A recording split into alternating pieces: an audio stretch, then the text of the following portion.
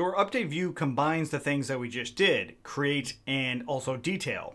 So we've got this update view here, and we have two methods that are going to be there for sure. And they're the same. Basically all they're doing right now is rendering out the form. So it's really not a whole lot different than the create view as it currently stands. But the thing that I want to actually adjust is this getObject method. So this method itself is going to override what you would typically do for your detail view. You would have a method in there called getObject, so then you can use it in your various methods otherwise, right? So like as we've done here, that is actually how we're going to call that object. So what I want to do then is just pretty much grab the same data that I've done before, which is this right here, this getObject or 404 related stuff right here, right? So this is going to grab that detail, and to grab the ID, we just do self.keywordargs.get ID. Those are obviously the keyword arguments that are coming through on our URL, like we see here. And ours right now is an integer with the name of ID. And this will actually grab that object for us.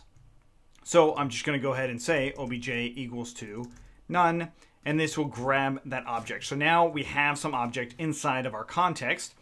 So this will work on both our get method as well as our post method. It will have that object in there. And if we look at our template, it's a combination of that detail view and that create view form. And now what we'll do then is actually update this item. So we have this item here.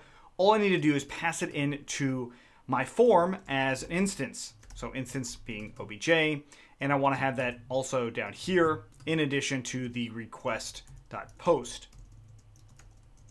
So this is grabbing that post data along with that instance. This is initializing that, looking to see if it's valid, and if it is, then it will save everything for me.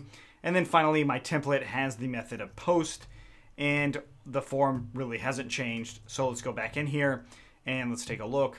I've got my update view here. Oh, we got a context error.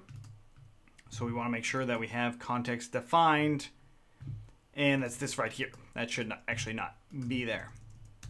Little mistake, sorry about that. Okay, so we come back in here, hello world. I'll just change it to being hello. I'll hit save. It changes it to hello. I go back to the detail view, it's still hello. If I go back to the update view and change it to ABC and hit save, it does that validation again.